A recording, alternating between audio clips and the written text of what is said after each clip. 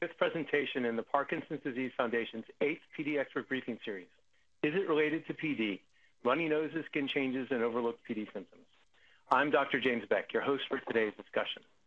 Today's webinar and others in our series were not created in isolation, which is why I'm very pleased to announce that this webinar has been designed in collaboration with our partners, fellow Parkinson's organizations who are members of the Alliance of Independent Regional Parkinson's Organizations, or AIRPO for short. I would also like to acknowledge our sponsors for this series, AbbVie, Acadia Pharmaceuticals, and Lundbeck. Without their generous support, these webinars would not be possible. Thank you very much. The PowerPoint slide deck that you're looking at right now can be downloaded on the viewing page. Look at the bottom left for the download slide link. You can also download a PDF file at any time during this webinar. Health professionals who are listening in can earn one free CEU through the American Society on Aging. If you registered as a health professional, if you would like a CEU, you will receive an email by the end of today with steps on how to collect your CEU. You have just 30 days until May 18th to collect the CEU, so act quickly. Now, it's my pleasure to welcome our guest speaker, Dr. Lawrence Severt, attending neurologist, Mount Sinai Beth Israel Medical Center. From 2006 to 2016, Dr. Severt practiced clinical movement disorders and directed clinical trials in movement disorders at Mount Sinai Beth Israel Medical Center. In 2016, he moved to the CNS Clinical Development Group at Allergan, where he's involved with clinical trial design and monitoring for Parkinson's disease and other neurological disorders. He's also a native of Southwestern Virginia, where I hail from, and it's my pleasure to welcome him today for his presentation. Dr. Severt?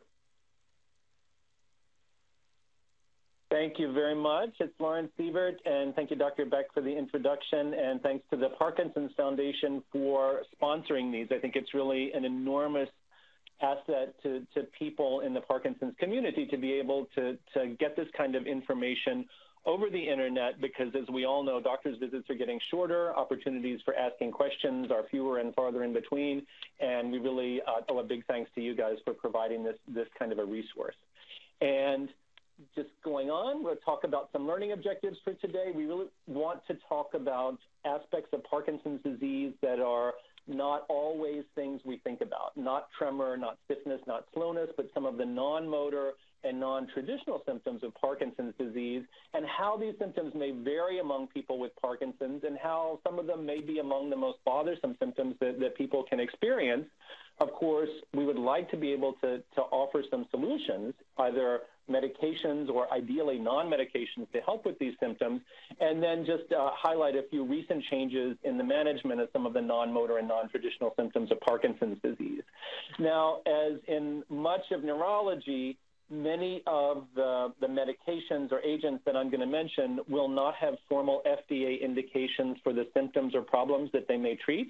And so we have a little reminder here. We have Dolores Umbridge from the Harry Potter world. And if you see her on a slide, this is an indication that the agents on the slide that I'm talking about are being discussed off-label. And so you should talk about these with your doctor before you think about using them, and of course they will need to be prescribed by a doctor, so you should have a robust dialogue with your treating physician. Just a quick little history lesson and a little caveat as well that I like to sort of spring on all the residents and the medical students when I'm teaching them. What I would like you to do if you're at your computer or at your smartphone is Google James Parkinson. And of course, James Parkinson wrote the classic monograph in Western literature about Parkinson's disease.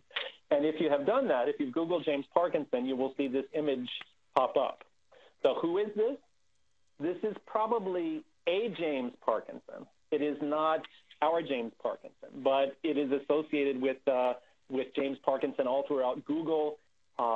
The James Parkinson who wrote about Parkinson's disease died in 1824, and photography wasn't really established until 1826. And so unless there was a way to photograph backwards in time, this is not our James Parkinson. The point of all this is don't trust everything that you Google. Don't trust everything you hear on the street. If you hear it from the Parkinson's Disease Foundation or the National Parkinson Foundation or the Fox Foundation, it's very likely to be accurate. But any kook with a computer can put up a web page and say whatever they want. So if you hear information, make sure to confirm it with your doctor and with a reliable source. James Parkinson, of course, did write the seminal document, at least in Western literature. There were other people in non-Western cultures who described Parkinson's disease actually a long time before he did. But when he talked about Parkinson's disease, he, of course, identified the movement disorder that we know as Parkinson's disease. He identified tremor.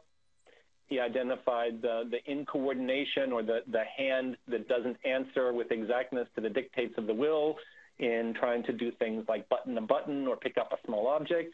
And then he also identified things like the flexion in posture and the shuffling gait that we identify as motor symptoms of Parkinson's disease. But he was a lot better doctor and a lot better observer than just identifying motor symptoms. He also talked to his patients, spent a lot of time looking at his patients and listening to his patients, and he realized that sleep disturbances, and this is back in the 17 and 1800s, that sleep disturbances were a huge part of Parkinson's disease, and sometimes even started before the tremor, before the walking problems.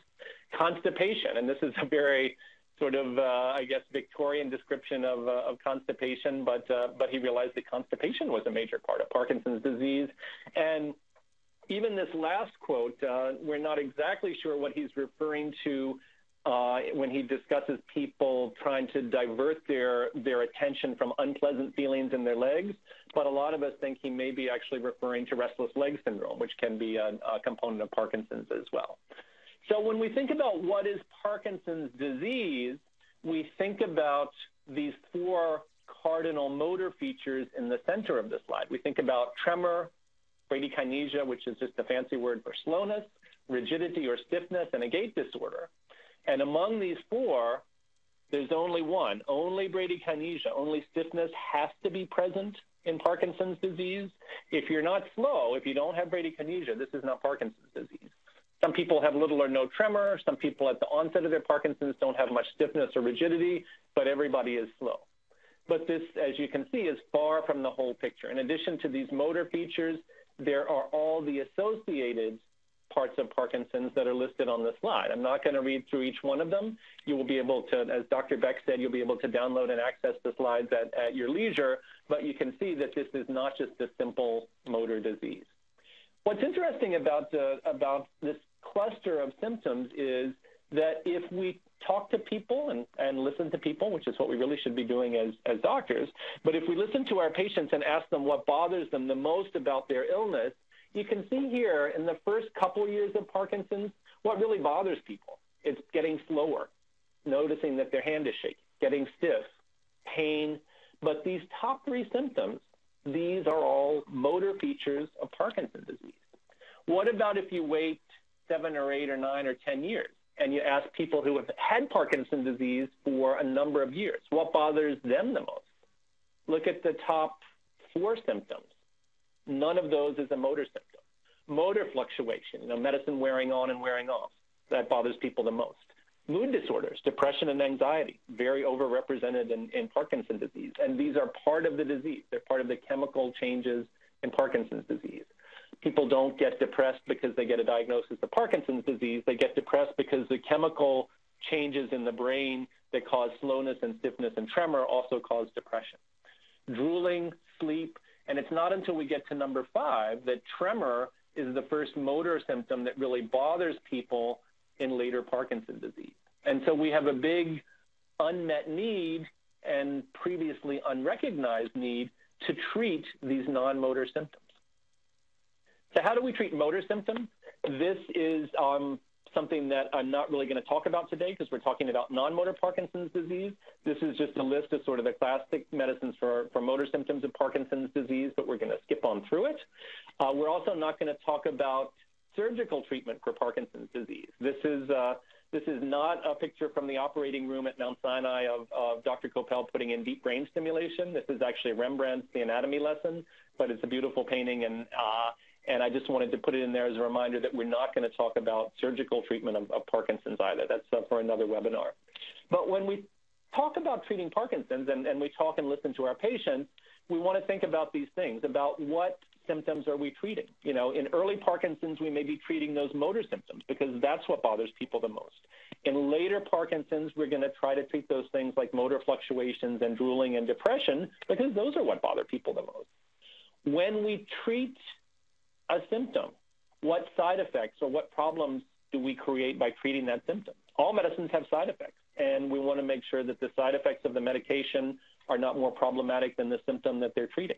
How old is somebody, which again bears on how likely they are to experience a side effect, and what other diseases do they have? People who have high blood pressure may actually benefit from some of the Parkinson's medicines that have a side effect of lowering blood pressure. Most people with Parkinson's actually have low blood pressure, and so that side effect of lowering blood pressure may be bad for them. So we have to think about what other medical problems people have, and we have to think about the goals of treatment. One of the few things I remember from my surgical rotations in medical school is the surgeons used to always say this little maxim: the perfect is the enemy of the good, meaning that if we always are striving to be perfect and taking more and more medicines and doing more and more things and higher doses of medicines, we're going to get into trouble.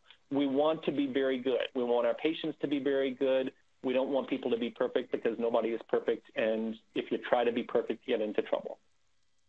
So starting with the gut, a lot of people think that Parkinson's actually does start in the gut. I'm going to show you a slide a little bit later that references that as well. But when we think about Parkinson's disease, as James Parkinson himself noted, constipation is an enormous part of this illness, but it's not just constipation that's referenced by the colon here. We start at the very beginning of the GI tract. People can have a tremor or a slowness or stiffness of their jaw that makes chewing difficult. Swallowing can be a problem. Stomach emptying, delayed emptying of the stomach, not only is a problem with people feeling uncomfortable or not having an appetite, but if medications are sitting in the stomach and it's not emptying properly, that can actually interfere with the efficacy or effectiveness of the medication. So getting things out of the stomach and into the small intestine where they're absorbed is a major concern in Parkinson's disease. This is reflected in what we see in terms of nutrition and body weight in Parkinson's. On this graph, you see time on what's called the x-axis, the horizontal line down at the bottom here, and you see a measure of body weight on the vertical axis or the y-axis here. And you can see at the beginning on the left hand, people start out at a certain weight. And even before they start to get tremor and stiffness and slowness, people's body weight very commonly drops in Parkinson's disease. And this can be as much as a 10 or 15% loss of body mass index. When people start medication, typically their weight perks up. They actually regain some of their appetite. Their stomach is probably emptying better, and they regain some body mass as well. And then as time goes by, this becomes a problem again, and people often lose weight, and we're trying to get people to eat very high-calorie foods to get them to maintain their weight. We know that the whole GI system, and not just the GI system, but the chemical system by which we absorb nutrients is involved in Parkinson's disease because of some of the medications that we can use to treat Parkinson's. This little guy in the corner is a Gila monster, one of the 2 venomous lizards in North America, and he eats rodents and other Gila monsters and things, and he bites them and injects a venom. In that venom, there are lots and lots of proteins that have been studied by scientists, and one of these proteins, lo and behold, actually works on a chemical in the body called glucagon-like protein 1. That protein happens to be very involved in diabetes, and so this part of the Gila monster venom was synthesized, purified, and is available as a diabetes medicine called Byetta or exenatide. So why are we talking about diabetes? Because it turns out that this same protein, the protein in the body called glucagon-like peptide 1, is also involved in cell survival in Parkinson's disease. And this medication, derived from this Gila monster venom and used now clinically to treat diabetes, is being tested in people with Parkinson's disease to see if we can slow down the disease. One of the exciting initiatives that is going on with looking at older or existing medicines to see if we can repurpose them to treat other diseases, and specifically Parkinson's disease. Now, I alluded to this slide before. This is a picture of 2 luminaries in the sort of study of cells in Parkinson's disease. On the left, this is someone who fled the Nazis, thank goodness, in Europe and escaped to this country and was able to set up shop in Philadelphia. His name was Friedrich Levy in Europe. He anglicized it to Fred Louis when he came to the United States. And he was the first person to describe these little black blobs that you see in the center of the slide that are called Lewy bodies. And these are little clumps of protein all stuck together in the brain cells, the nerve cells in the brain of people with Parkinson's disease. His later counterpart over on the right is called Heiko Brack. He described how these Lewy bodies actually appear in different parts of the brain and then spread through different parts of the brain. But what's really interesting is that these Lewy bodies actually don't appear in Parkinson's in the brain initially. In many people, they actually appear first in the gut, in the nerves around the intestines. And Dr. Brack was one of the people who demonstrated this. This is why, as I mentioned before, we think that Parkinson's may actually start in the nerves that are innervating the gut and then spread up to the brain. Now, because this is a gut disease and may initially be a gut disease, we know that people, sometimes years before they actually have tremor and stiffness and slowness, start to experience significant constipation.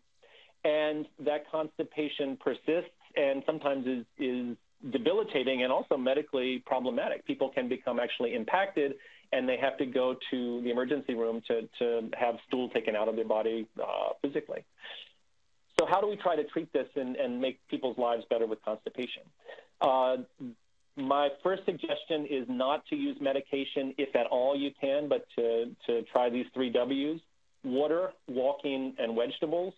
So lots and lots of fluid, at least 6 to 8 large glasses of water or iced tea or iced coffee, not sugary sweet juices, but some kind of liquid every day. Walking is great, other kinds of abdominal exercises, and then a diet that is high in fiber. You can supplement your fiber with this Rancho recipe, which I stole from Dr. Cheryl Waters at Columbia. You can see the recipe here. You mix these together, put them in the icebox, and then eat a bowl of it either hot or cold for breakfast every day with a big cup of coffee and lots of fluid, and this will ensure that you get a good component of dietary fiber.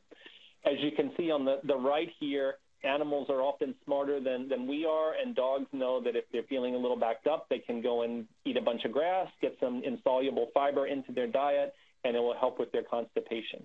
Some other strategies that we often employ are listed on this slide. The probiotics and lactobacillus supplements are sometimes helpful in people. The real keys are fiber and water. Coffee is a fantastic tool in Parkinson's disease. Caffeine is a gut stimulant and often will provide that first little push in the morning to get the bowels started. I mentioned walking and also abdominal exercises. Even if you can't do a sit-up, if you can't get down on the ground and do a crunch, everybody can lie in bed and lift their legs, and anything that you feel contracting your abdominal muscles, lifting your legs in bed, sitting in a chair and turning as far as you can to the left and then to the right, anything you feel in your stomach is going to move things through the gut. Stool softeners, things like Senna, and then other laxatives like Miralax, all of these are potential tools that we can use. Glycerin suppositories, and then finally down at the bottom, some prescription medications. Pyridostigmine or Mestinon is something that's used to treat another neurological disease called myasthenia gravis, but can cause some increased gut motility. Lubiprostone and linaclotide are anti-constipation prescription medicines that are not approved for Parkinson's disease, but were approved for constipation in other conditions, but we sometimes do see them help. And then I think probably a last resort would be an enema. Sometimes people do just experience this feeling of fullness and bloating without having frank constipation. This is because the stomach itself sometimes can be affected by Parkinson's and not empty properly or on time as it's supposed to do. The agents that are listed here are often helpful for that.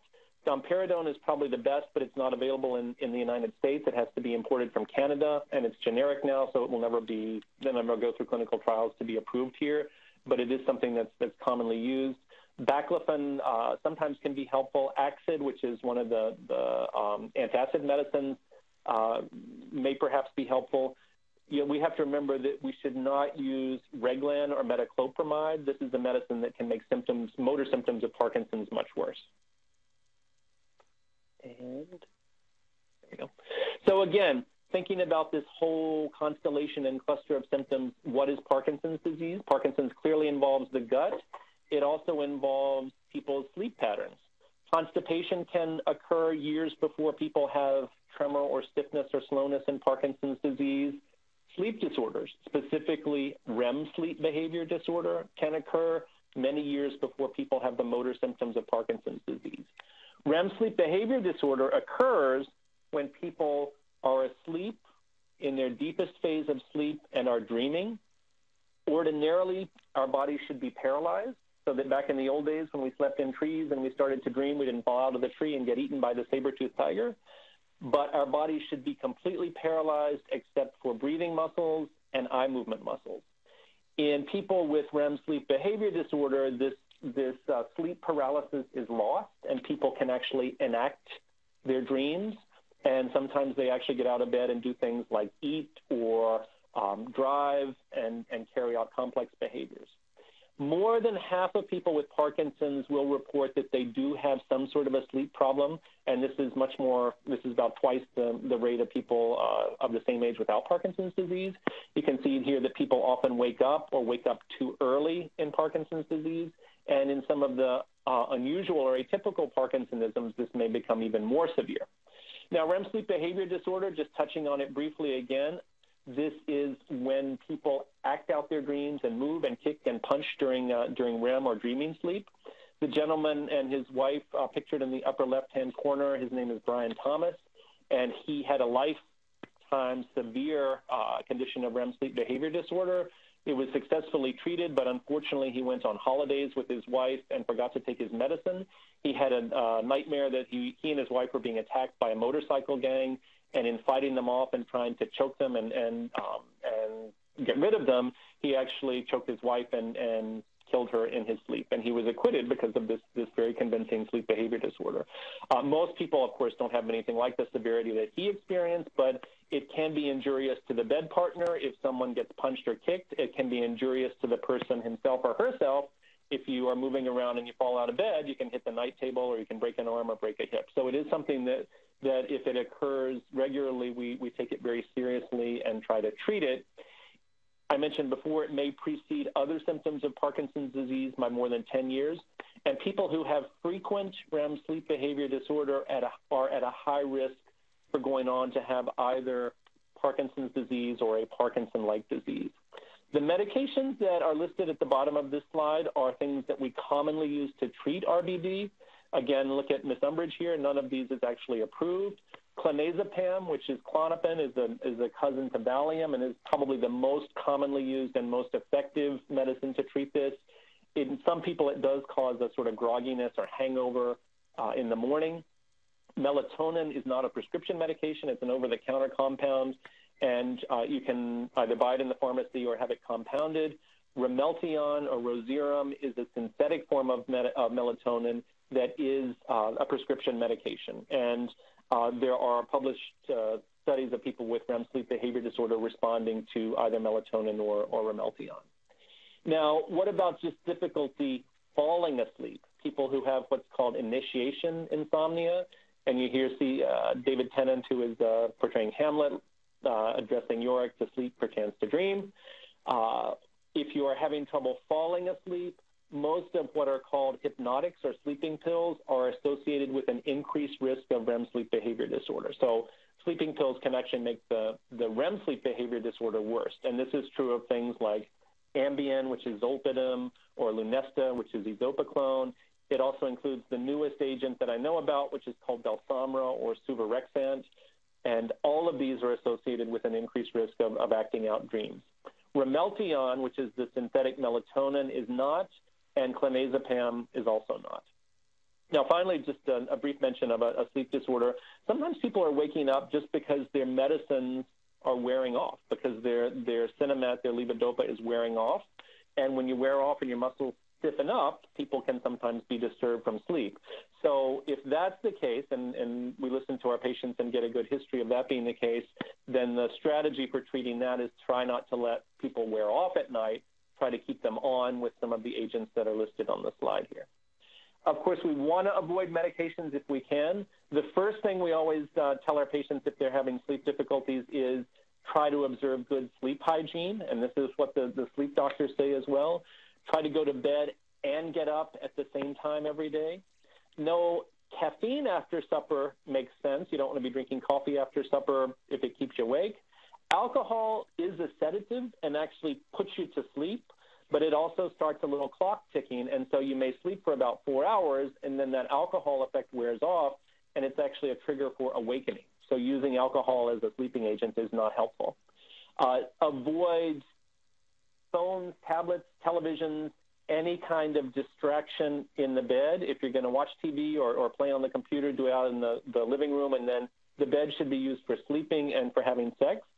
There are actually a couple studies that people who have sex before going to bed or before going to sleep fall asleep and sleep more soundly. So this is a nice thing we can recommend to our patients. Other kinds of exercise, like the stationary bike or aerobic exercise, we'd like to recommend that people avoid those within 3 hours before bed because they can kind of cause the body to release some alerting hormones that interfere with sleep. No long daytime naps. Anything longer than 30 minutes can start to eat into nighttime sleep. And actually wearing socks and keeping your feet warm can sometimes help with this as well. In spite of all these things, if people are still feeling sleepy during the day, we want to make sure that they are sleeping well at night. We want to make sure that people are exercising during the day. And then there are stimulants listed down here that we try in people who are complaining of daytime sleepiness and Parkinson's disease. My go-to here is always caffeine to start with. Even though it failed in a clinical trial, it did show improvement in motor symptoms of Parkinson's in clinical trials. And anecdotally, we have a lot of people who do find it helpful. Good old Ritalin or methylphenidate, which is a generic stimulant that's been around for years, I've found very, very helpful in sometimes people with excessive daytime sleepiness. The last two agents, modafinil and armodafinil, I have not found helpful, but they're relatively well tolerated and can certainly be tried. I'm going to skip this slide. Hallucinations are something that often happen later in the course of Parkinson's disease. Visual hallucinations are the most common ones, although auditory or olfactory hallucinations can also occur. The most common things that people see are listed here, and you can see the statistics here. These are a relatively common problem in Parkinson's disease, and people can see all kinds of bizarre, unusual things. This is a painting by Salvador Dali. I don't think he had Parkinson's, but people can see very odd or unusual things. This is part of the advertising campaign for the only approved agent for treating hallucinations and psychosis in Parkinson's disease. That agent is called Nuplazid or pimavanserin. It was approved in the past couple of years for treating hallucinations and other psychotic features in Parkinson's disease. Before then, we tended to use things like Aricept, which is donepezil, or Exelon, which is ribostigmine. These are memory-boosting drugs, but there's some decent evidence in publications that they can help suppress hallucinations.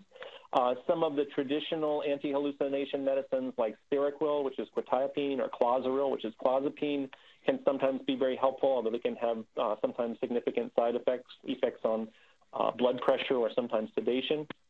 What we really have to remember is that the so-called traditional anti-hallucination or antipsychotic medications like Risperdal, Haldol, Zyprexa, Abilify, all of these will cause motor symptoms of Parkinson's to worsen and should not be used to treat hallucinations in Parkinson's disease. And going on to other psychiatric or mood problems in Parkinson's disease, we know that depression, as I mentioned before, is overrepresented in people with Parkinson's. This is a problem, a chemical problem in the brain. It is best treated by a psychiatrist who has experience with people with Parkinson's disease. Those psychiatrists are not always readily available. At Beth Israel, where I still go once a month, we have a great movement disorder psychiatrist, but he is one of only 2 in all of New York City. So I would recommend that you try to seek someone out, but if not, then neurologists often have to try and treat depression and Parkinson's disease. And the things that are listed on this slide, although they're not approved, actually we find sometimes useful. The so-called tricyclics, which are very old antidepressant agents, we often employ because there is good evidence in the literature that they work. The standard things like Prozac, Paxil, Celexa, Lexapro, these are the so-called serotonin antidepressants, actually can work. The atypical or unusual or mixed antidepressants like mirtazapine, which is Remeron, or venlafaxine, which is Effexor, also can work. And then, of course, ideally, we would like people to start exercising and try non-medical means to treat their mood disorders. And there are actually good studies that show that people who exercise can lessen their depression sometimes to the degree that they don't actually need to take medications for it. Anxiety is always sort of like the redheaded stepchild of mood disorders. It's traditionally received much less attention and is poorly studied compared to depression, but it can be a huge disabling disorder. It is also part of Parkinson's, and it also is a result of the chemical changes in Parkinson's disease. We know that when people's dopamine medicines like Mirapex or Sinemet wear off, they can have what's called off anxiety, which is a good piece of evidence that this anxiety is actually chemical in nature. If that's the case, then the strategy is try and keep people on as much as possible. The cholinesterase inhibitors like Aricept and Exelon that I mentioned before can be helpful for anxiety. And then the other agents for depression often will treat anxiety as well.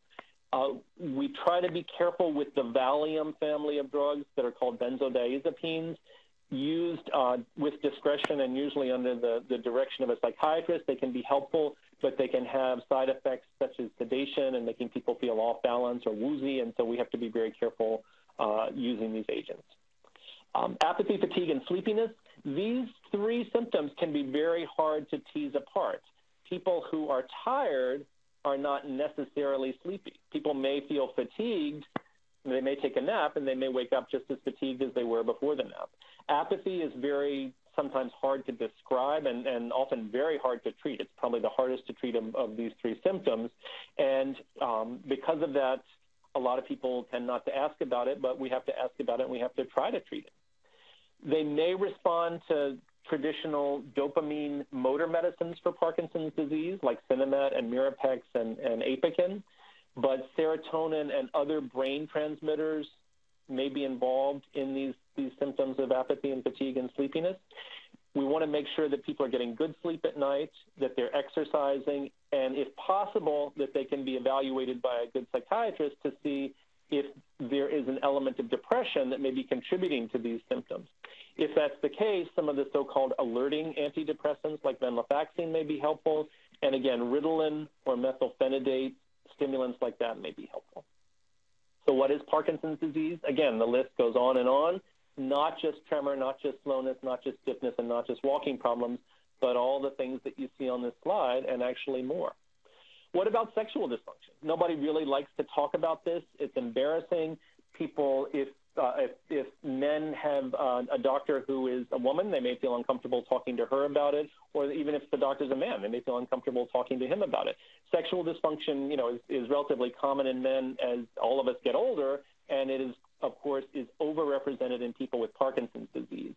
The phosphodiesterase inhibitors, these are the Viagra kind of drugs, do tend to work in many people with Parkinson's disease, and so they should be tried.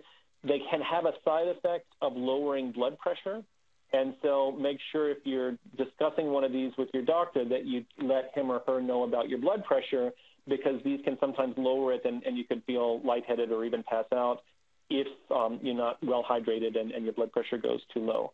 Dopaminergic medicines actually sometimes can help with libido and sexual function. For these vasodilator injections and prosthetics, there are erection drugs that can be injected directly into the penis. There are also prosthetics that can be implanted surgically into the penis.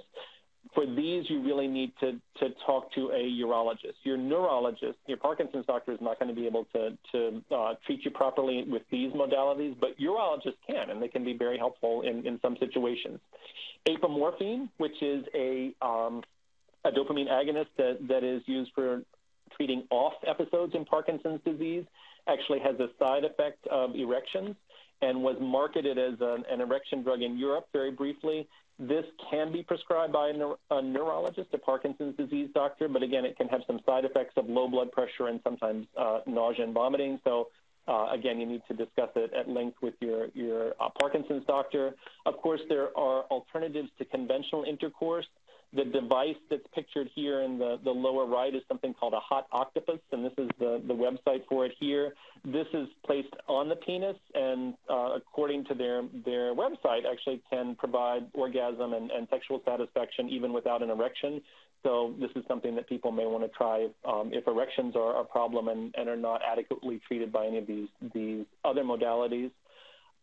When my boss, Susan Bressman, used to give a talk about sexual dysfunction, she concentrated mostly on men, and someone stood up and said, what about sexual dysfunction in women?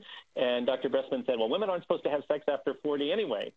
And, of course, that was a joke, and, of course, everybody should have sex after 40, but sexual dysfunction in women is classically overlooked and ignored, and hopefully that's getting remedied some now.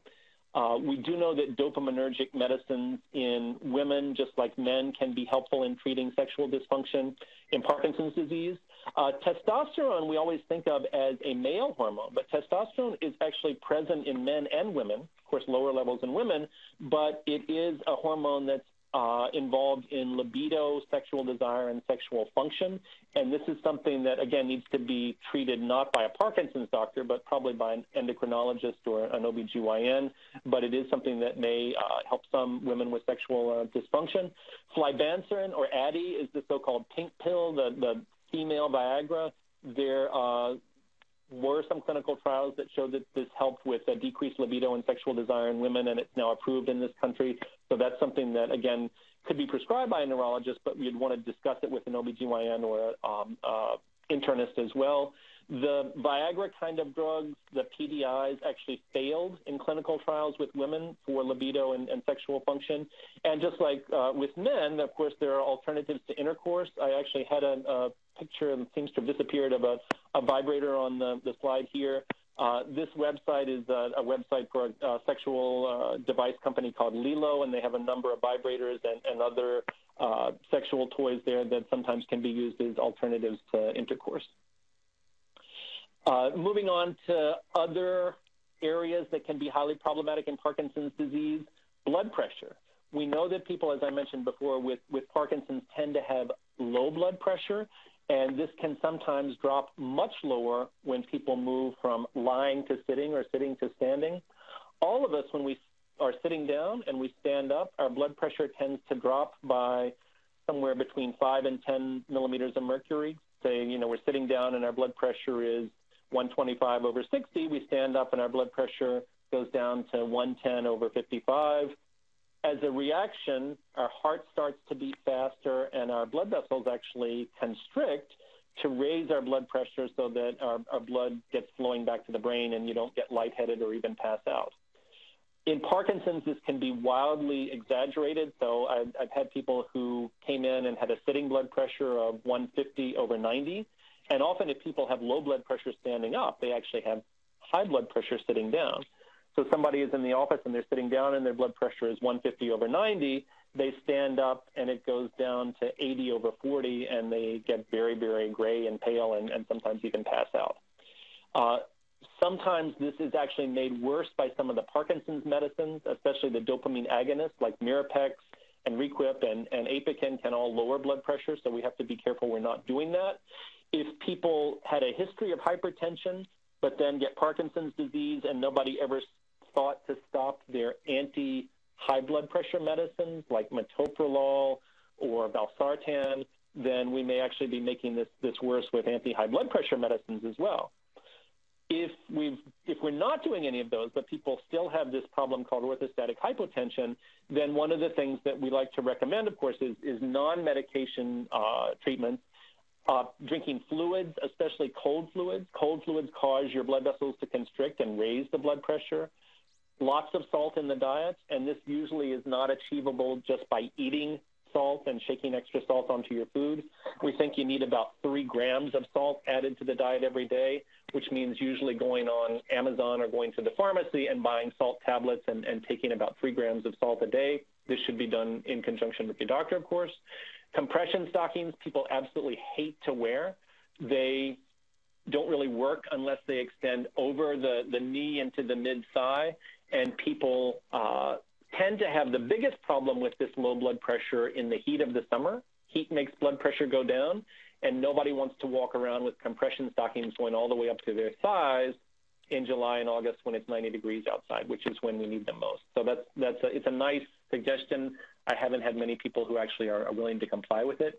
Caffeine is actually a great agent, once again, at meals to help prevent a blood pressure drop that often happens after a big meal, especially if you have a big meal with a lot of carbohydrates. As your body absorbs and digests those, the carbohydrates actually cause blood pressure to fall. This would be like a big plate of pasta or lots of bread or sugary drinks. Some people actually use this medicine called acarbose to block some of the carbohydrates from being absorbed and prevent the blood pressure drop after a meal. But I would say just drink a big, strong cup of coffee or a couple cups of tea. There are the prescription medicines listed here, fludrocortisone, a medicine that helps the body hang on to salt. By hanging on to salt, your body also hangs on to fluid, and that helps to stabilize the blood pressure. Midodrine, the next one, is a medicine that acts directly on the blood vessels to constrict them, to make them clamp down and raise blood pressure. And droxidopa or Northera is the newest of these agents that acts in a similar way. It actually causes the blood vessels to constrict and drop down. The other agents listed down here are completely off-label but can be tried. The picture I put here is Willy Wonka and the Great Glass Elevator, because I had one patient with this problem, with significant low blood pressure, and we finally got him under really good control. His blood pressure was at the point where he could get up and walk around and not pass out, but he went on a trip and was in a building with a very high-speed elevator, and going up in that elevator was just enough to tip him over and lower his blood pressure, and he actually fainted in the elevator. As I mentioned before, in terms of constipation and seeing those Lewy bodies, those little blobs of protein that show us that nerve cells are sick, we first saw them in the brains of people with Parkinson's disease. They were then identified in the gut, in neurons around the intestines of Parkinson's disease, and now they've also been identified in the nerves that help control blood pressure in people with Parkinson's disease. So what we're really realizing is that Parkinson's is not just a brain disease. It's a multi-organ, multi-system disease. Droxidopa, I mentioned before, this is the newest agent for controlling low blood pressure or neurogenic orthostatic hypotension in Parkinson's disease. You can read a little bit more about it on here. One of the things that I'd like to point out for it and for any of the medicines that we use to treat low blood pressure in Parkinson's disease is that when we give people medicine to raise their blood pressure, if the medicine works, we raise their blood pressure. And so we don't want blood pressure to be too high when people are lying down. So on this medicine or any other medicines for raising blood pressure, we have to remember to tell people that they should not lie flat at night. The head of the bed needs to be at least at 30 degrees to prevent this hypertension when people are lying down. Now, runny nose, that one of the symptoms mentioned in the title of the talk was rhinorrhea or runny nose, and is this a symptom of Parkinson's disease? It certainly is, and the studies are not terribly good about how widespread it is, but it seems to be at least a third and maybe even up to a half of people with Parkinson's disease complain about this runny nose or postnasal drip, compared to maybe 10 to 15% of people of the same age without Parkinson's disease. In some people, it only occurs when their Sinemet or Mirapex wears off. If that's the case, then you can just try to keep people on. It is usually not an off phenomenon and does not respond to levodopa, in which case I recommend that people try just over-the-counter or prescription antihistamines like loratadine or cetirizine. Sometimes those can help, but this can be a refractory and difficult symptom to treat. What about skin changes? One of the things that we often look for in the very first visit to the office when we're evaluating somebody for Parkinson's disease is this sort of flaky dandruff-looking appearance between the eyebrows, what's called seborrheic dermatitis. It is one of the skin changes that, again, can happen very early in Parkinson's. Usually doesn't become too severe. It can in a minority of people. What we recommend is just frequent washing with soap and water, and then washing the eyebrows themselves with an anti-dandruff shampoo like Head & Shoulders or the Neutrogena products. Sweating we're going to cover in just a second. We're getting near the end here. Other skin changes that I'd like to point out, melanoma, the skin cancer, is a potentially deadly skin cancer and is definitely overrepresented. There is an elevated risk of melanoma and possibly breast cancer, but definitely melanoma in people with Parkinson's disease. If you have Parkinson's disease, and we try to tell this at the time of diagnosis to everybody, if you have Parkinson's, you should have a skin check by a dermatologist when you get diagnosed, or as soon as you can, and then as often, every 6 months or year or 2 years or whatever, as recommended by the dermatologist, specifically to look for melanoma. So if there's anyone listening who has PD, has not had a skin check, then please try to make an appointment in the next few weeks to get this skin check, and then the dermatologist will tell you how often to come back. Some of the things we actually cause in terms of Parkinson's disease, skin changes that are due to medications. Amantadine can cause a rash around the ankles that disappears with the discontinuation of the drug, is actually fairly benign but not nice to look at. Swelling of the ankles due to dopamine agonists can actually cause skin breakdown and can lead to discontinuation of the agonist. It doesn't usually respond to treatment. You have to discontinue the drug. And people who inject themselves with apomorphine sometimes get little granulomas or lumps at the site of the injection. The manufacturer just recommends sort of massaging the area after the injection to try and prevent this.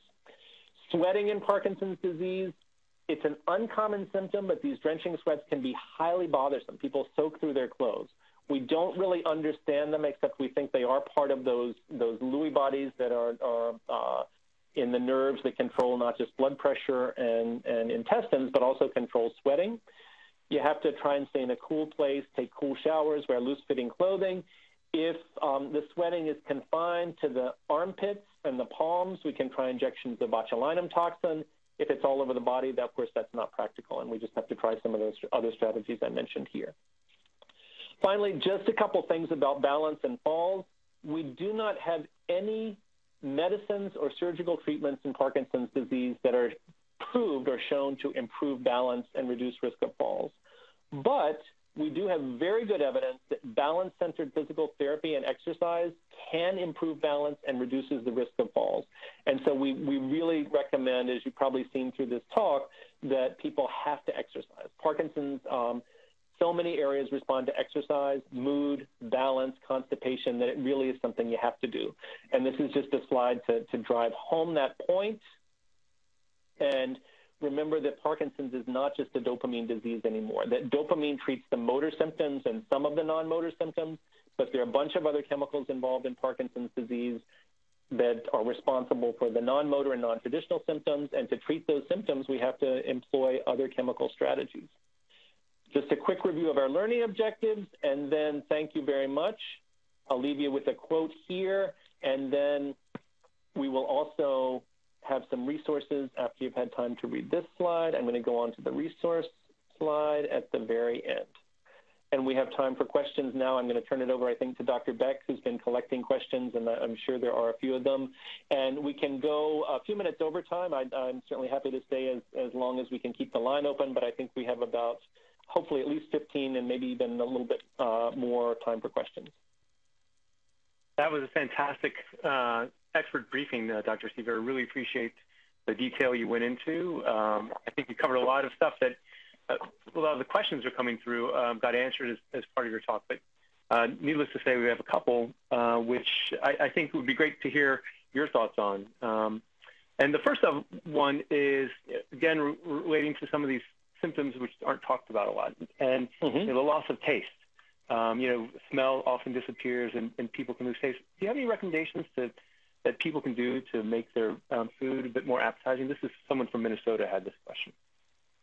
No, that's a great question. And actually, one of the things, again, that I do when I'm teaching the residents or the medical students is I ask them from the time they get up until the time they go to bed to keep account of how many advertisements they see on TV or the internet or buses or whatever for food or food products. I mean, there is a multi-billion-dollar industry in this country dedicated to getting people to eat. And there is a huge amount of research and science behind it. And some of it we have reviewed in trying to realize strategies or techniques to improve people's appetite and food consumption in Parkinson's disease. So about 2/3 of taste comes from smell. And one of the things, of course, that happens in Parkinson's disease very early on is that most people lose most or all of their sense of smell. And if you can't smell, you're not going to taste, and things that you do taste different and abnormally. So what we recommend is, number one, you should keep a bunch of spices in your kitchen and use those on your food. You know, if you're cooking for two people, or if someone is cooking for a partner or whatever, then cook the food normally, but then the person with Parkinson's is probably going to want to put a lot of either salt, which is usually okay in Parkinson's because people tend to have low blood pressure. We don't have to be so afraid of salt. A lot of pepper and other aromatic spices, you know, curries and things that just have very, very strong, bold flavors. That's one. Number two, make the food visually appealing, so things that are brightly colored like carrots or beetroot or red cabbage or tomatoes, things that look appetizing, things that look good to eat, actually set off a trigger in our brain to, you know, start thinking about eating and ingesting food. And then finally, one of the really interesting things in the industry, the food industry, is this quality called mouthfeel. So things that are crunchy and kind of fun to eat, things like potato chips, carrots, popcorn, things that actually give you satisfaction when you're munching through them. These can be very helpful in getting people to eat. Yeah, Oreos are my weak spot when you talk about crunchy foods. So, you know, one of the, you know, when we talk about eating and appetites, and, you know, in light of current legislation which is going on throughout the United States, we often hear questions about marijuana. And it also, I think this is marijuana is a drug which can impact, you know, people have questions. Someone from Arizona is asking about how it might help with sleep. You hear about for appetites. What are your thoughts on that? Because I've heard it's a mixed blessing, perchance. So as of now, we don't have any good data based on clinical trials, which is sort of our gold standard for recommending medicines, especially medicines that can have potential side effects for people to use. Anecdotally, there are a bunch of people who say that their Parkinson's gets better with marijuana, that they either smoke it or eat it or whatever, and they sleep better, and their appetite is better, their mood is better. And these may all be true. We don't have evidence yet to say that they are true. When I first started practicing, I did try in a few of my patients who had really severe loss of appetite and weight loss, and were just kind of wasting away to nothing right in front of our eyes. There's a drug called Marinol or dronabinol that was approved years ago. That's a marijuana derivative that was approved for nausea and weight loss in people who were taking chemotherapy for cancer. And in people with Parkinson's, not only did it not help their appetite, but it caused some severe psychiatric side effects, hallucinations, paranoid thoughts. And because of that, I of course, quickly dropped using it. And I would be very careful of using medical marijuana in people with Parkinson's because of a fear of the same side effects. Now, there are other derivatives of marijuana that are coming along now. There's something called cannabidiol, which is thought to be the non-hallucination, non-mind-altering component in marijuana. Marijuana, of course, is dozens and dozens and dozens of chemicals. One of them, called THC or tetrahydrocannabinol, is the one that is thought to be more the sort of hallucination, euphoria, feeling high component. The other one that I just mentioned, cannabidiol, has been shown in especially children with severe epilepsy, that it can have a beneficial effect on their seizures, on cutting seizure frequency. So that component seems to be pretty well tolerated. As of yet, it hasn't been tested in Parkinson's disease, and so we don't know if it's going to help. What I would just say is, if you decide to try it, if you're in a state or a country where medical marijuana is available, be very sure that your doctor knows that you're trying this, because he or she will, they'll want to know it, because it could interact with other medications. And, there's confidentiality between you and your doctor, so they're not going to report you or anything like that.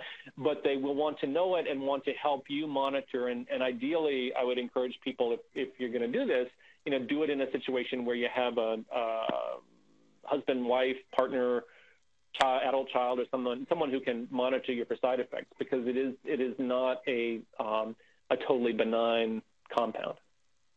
Yeah, absolutely, especially when you talk about issues regarding balance and falls and hallucinations, as you pointed out, can be really detrimental. So thank you. You know, we may do this talk in 10 years, and there may be 3 studies that show it's fantastic for appetite or for depression or anxiety and Parkinson's disease, and we can recommend it. But we really can't recommend things until we have good evidence that they work. Yeah, that's a very good point. So some questions that you brought up, this issue regarding drug interaction. A couple of people have asked, what type of issues do you need to worry about, like with antihistamines and taking something like midodrine for orthostatic hypotension?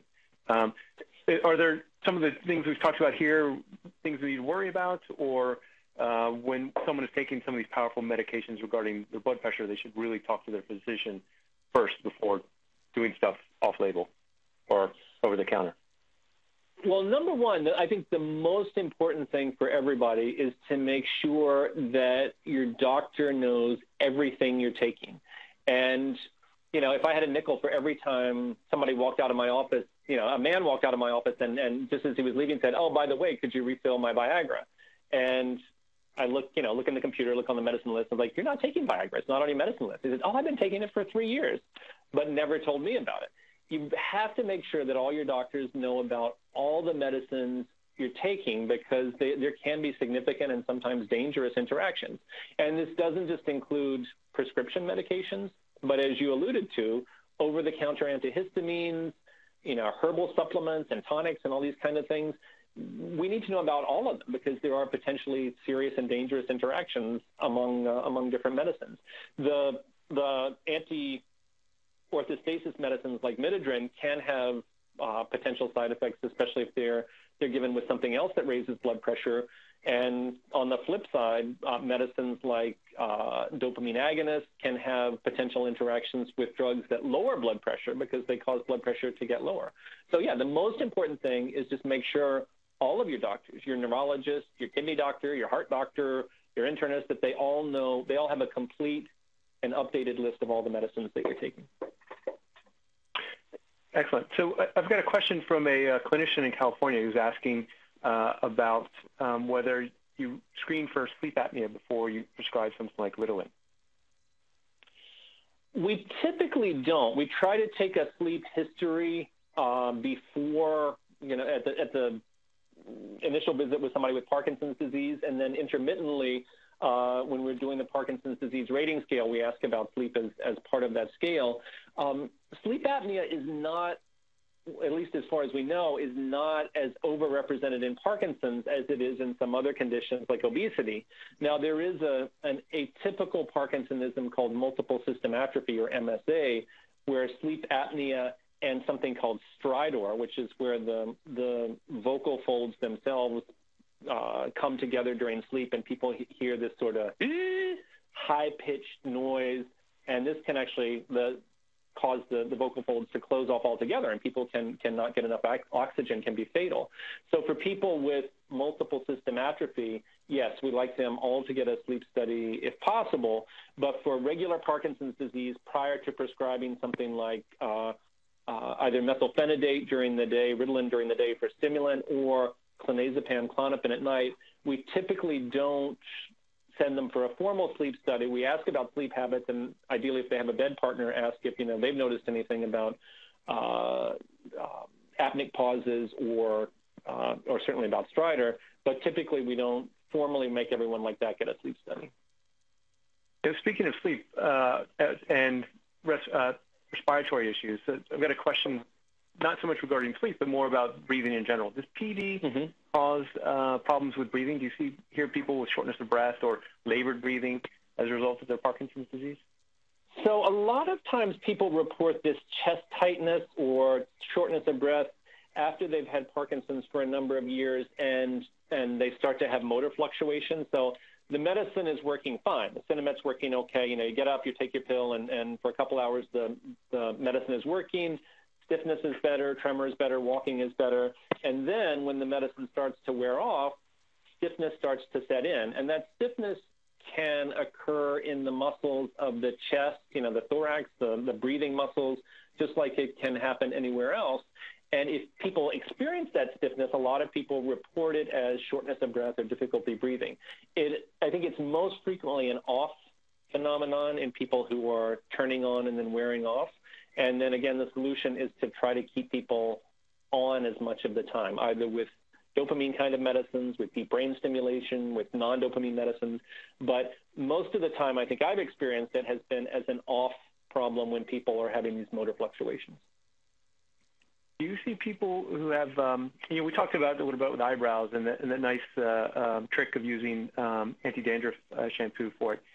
Would the same work for people with oily scalp and oily hair and itchy scalps? I mean, is that something? Yeah, I mean, if there's a serious itchiness, then I would say talk to the dermatologist and make sure you don't have something else going on, like, allergy to a shampoo or some other skin disorder. But just for oily scalps, then we recommend people just use a strong shampoo, like Head and Shoulders, or if there's a Neutrogena anti-dandruff shampoo. Just use those at least twice a day to try and clear up the oil from the scalp and the hair. Do you see any problems with people, question from Arizona, with wound healing? Is that something that's issue with PD? I don't think there's much evidence that it's a direct result of Parkinson's disease, but I think it can certainly be an indirect result. We know that people who have skin wounds do better if the wound is getting good blood flow, getting good oxygen. And, if because of your Parkinson's, you're spending a lot more time sitting than walking around or getting up and out and improving the circulation, then I think secondarily that makes a lot of sense, that you might have a cut that takes a lot longer to heal because you're not as active as you used to be. You're not getting up and perfusing the area, getting blood in and out and helping those cells get all the nutrients and things that they need to heal. Yeah, that makes sense.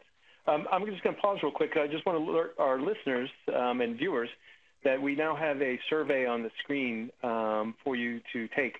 This survey is really important for everyone to participate in because we really depend upon your feedback to help gauge whether the talks we're giving are appropriate, something that you're interested in, and also, as we said at the beginning, this whole series is really for and by people with Parkinson's. We listen to what the needs are, and we work our best to ensure that we're there to meet their needs through our expert briefing program. And Dr. Severt certainly is doing that. And I've got a couple more questions, I think, just because we're starting to run out of time.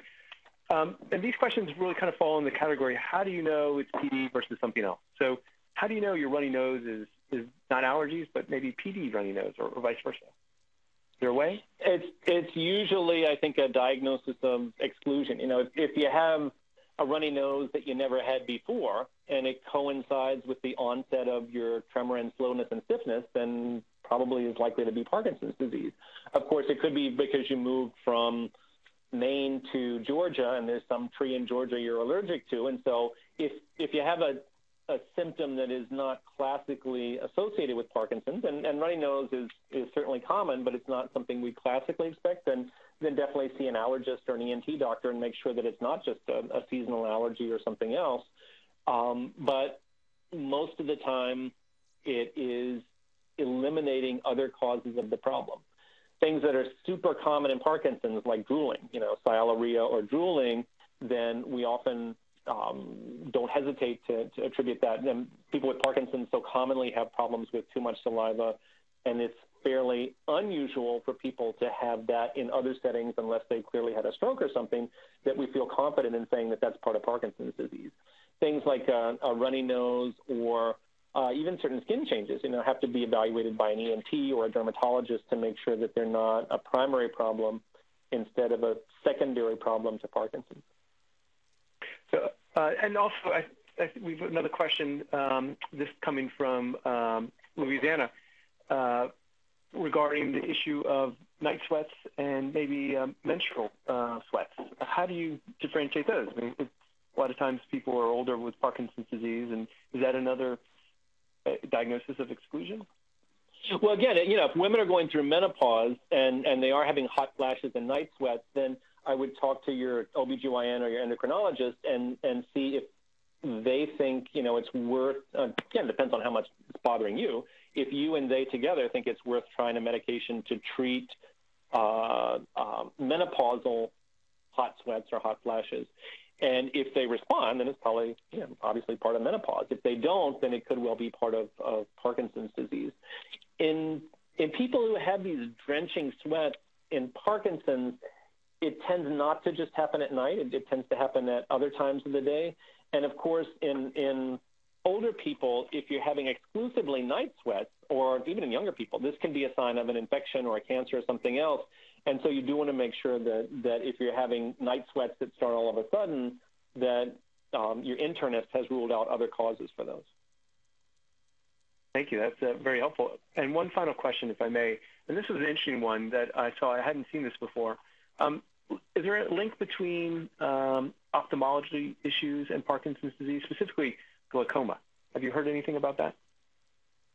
So not so much glaucoma that I know about, but there are definitely changes. It seems like any place we look for Parkinson's-related changes in the body, we find them. There are definitely changes in the retina, which is the layer of nerve cells at the back of the eye. And these are the cells that pick up light signals and then transmit them to the brain. It turns out that there are changes in the thickness of that layer. There's something called OCT, which is like almost like a little 3D map of the retina. And ophthalmologists who do this can see a change in people with Parkinson's disease. It's probably the case that what's called contrast sensitivity, which is your ability to see different shades of gray and how well you can see those in bright light versus dim light, that is probably impaired in people with Parkinson's disease. And those are pretty well known and pretty well published on. I don't know that I've read a link between most common kind of glaucoma, which is primary open-angle glaucoma, the sort of, hypertension in the eye and then degeneration of some of the big fiber cells in the retina in association with Parkinson's disease. If there is, I don't know about it. Okay, well, I think that says enough. Dr. Severt, I would really like to thank you for your time today. And I would also like to, it was great. We should have you back for certain. And I also want to thank our listeners for completing our online survey. As I mentioned, your feedback is really important for us to make certain we can improve our webinars and get you the information you need. Last, I want to thank, again, AbbVie Incorporated, Acadia Pharmaceuticals, and Lundbeck. Without their support, we wouldn't be able to host these expert briefings. And for those who want to listen to Dr. Severt again, or for those who may have missed it, and you know those people, we have an archive of our series that's on the web.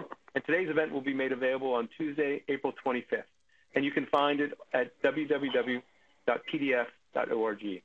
Our next webinar is going to be coming up in June, on Tuesday, June 13th, from 1 to 2 p.m., and it's going to be on sleep and Parkinson's disease, so we can really kind of delve into some of these issues.